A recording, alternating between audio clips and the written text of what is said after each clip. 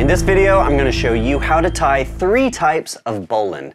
The bowline may be one of the most important knots. It's definitely in top 3 or 4 that you should know, and I'm going to show you 3 different ways to tie them. One is the simple way, one is a bowline on a bight, so midway through a rope, and then the last way is a self-tie bowline, which you can tie with one hand around yourself.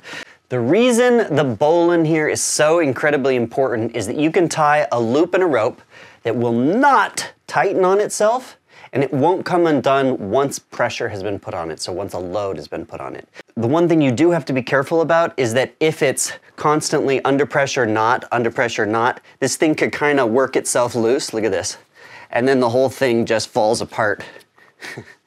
Actually, I think I could, well, there we go, the whole thing fell apart. So let's go through each of the 3 ways that I like to learn how to do the bowline. Now, almost always you're going to be tying around something, and this could be a grommet, so a hole here. This could be a log or something. So let's just use this for demonstration purposes. You have right here your leading end, and then this is your standing end. So this is tied back to something else. We'll just drop it off the table so we don't get confused. Tie this as many times as you can in the same way so you learn it once that way, and then learn variations just in case you have to. Okay, the first thing we're going to do is we're going to grab this rope and we're going to twist it like so. And notice how when it's coming around the object, this line right here is on the top and the standing edge is under the bottom and actually kind of forms something like so. Now the reason this is important is everybody learns it like this. The rabbit comes up the hole, out of the hole, around the tree, and then back down the hole like so. And that is your bowline. It's real simple.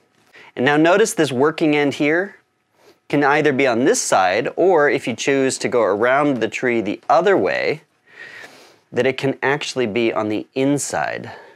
Now the inside is the preferred way to tie this, just so that this line doesn't catch on the outside, but it doesn't really matter from a strength perspective which way you tie it, okay? All right, if you need to see that again, pause, rewind.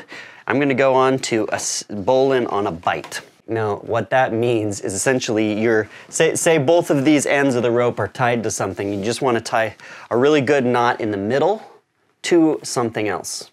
Okay, so you'll take a bight of the rope.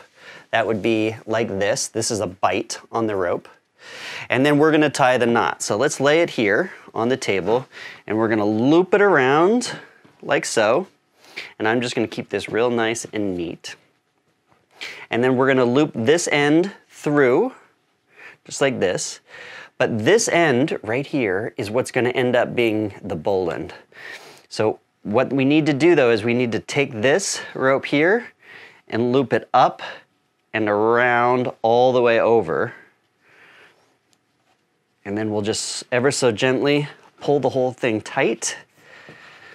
And that right there just looks like the other one we tied with the loops going over. This is your bowline on a bight, and you could clip that into something, and now you have a secured loop. In fact, you have 2 secured loops, but you have to be careful not to tie only one of them off. So there's a bowline on a bight. All right, now let's do the last form of bowline, which is my favorite kind, which is because it's the very first one I learned, and that is the self-tie bowline. This is one I did a few years back. All you'd basically do is hold it in your hand, spin it around, tie the bowline like that. And then they can pull you up a cliff. The reason this would be important is, say someone sends you down a rope, right? They send you down a rope and they say, we need you to tie something off to it real quick, right? Maybe yourself. So you would loop it around yourself, and you wouldn't tie other knots like this because it would kill you. This is your working end. You've looped it around yourself. You're gonna reach back towards yourself, actually give yourself a little bit of leeway here. You're gonna grab that rope, you're gonna spin it towards you, and that throws this end up and around. Now, if you can manage, you could throw that and catch it yourself and pull it back through, but essentially that's what you do, and you pull it tight. Now again, be real careful with this, because if it's under load and then out of load, and under load and out of load, this end here can work itself free.